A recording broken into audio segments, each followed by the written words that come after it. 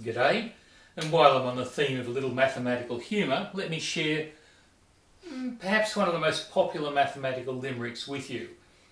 And I believe it was first composed by Jon Saxon, who wrote a number of mathematical textbooks, although I have heard others given the credit for this limerick. But here it is.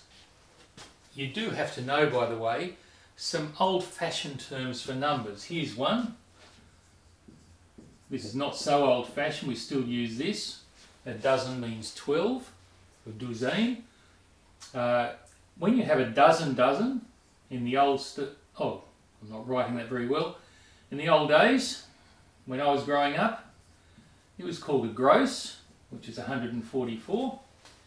And there's another old term called a score, which means 20.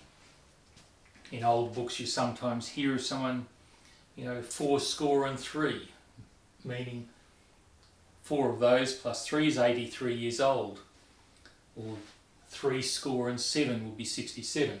It's old terminology. And here's the limerick. A dozen,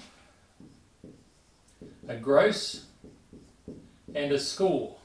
There they are, a dozen, a gross, and a score, plus 3 times the square root of 4, divided by 7, plus 5 times 11, equals 9 times itself, nothing more.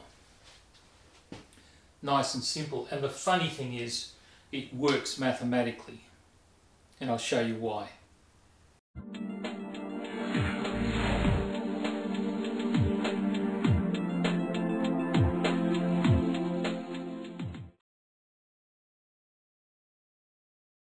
Well, here goes.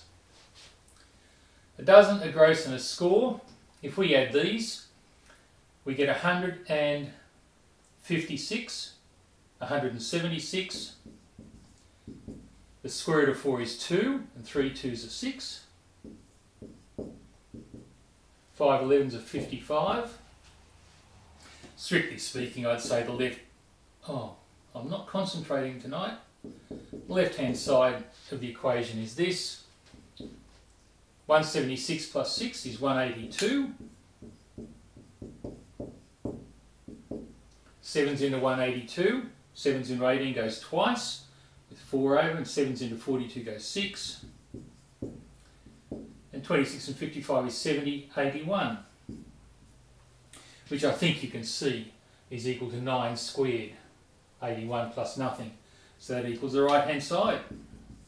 End of proof. Quod erit demonstrandum, all is done and sealed. What a fascinating little limerick. I hope you enjoyed it, and I thank you for watching.